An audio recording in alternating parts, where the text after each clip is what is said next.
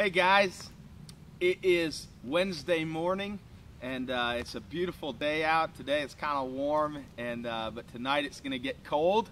And so tonight we're going to have a campfire right here, and it's going to be for middle school ministry. And so come prepared tonight. This is the highlight of the year. I think back on the last year, how many things that what God has done in individual lives, major things. We've seen students saved. We've seen students give their heart and life to Christ. We've seen God work in the heart of our students toward missions and ministry, and just so many major milestones this year, and not just in individuals but in the whole group. And there's so many things that God has done. So tonight is an opportunity. That comes time for Thanksgiving. We always try to do this at a weekend coming up on Thanksgiving, to give you an opportunity to share what God has done. And I was reading a verse in Psalm chapter 40. It says in verse 9 and 10 says, "I have told the glad news of deliverance in the great congregation. Behold, I will not restrain my lips, as you know, O Lord. I have not hidden your deliverance within my heart. I have spoken of your faithfulness and your salvation.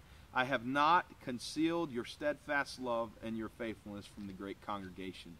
And I just challenge you tonight to come prepared to openly share what God has done in your heart. And sometimes, a lot of times, pride, we're afraid what we look like when we open our mouths, that keeps us from sharing. And honestly, sometimes pride causes us to want to grab the mic and be heard.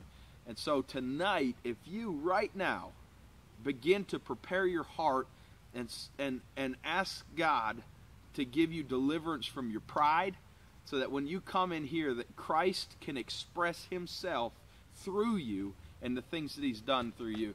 And you have no clue.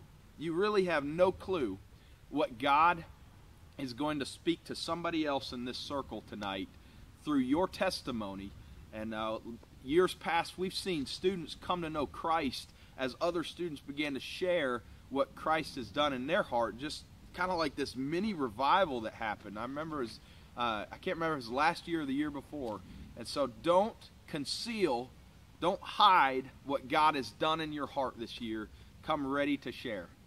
This is the highlight of my year. I love to hear what God has done in your heart. So come ready.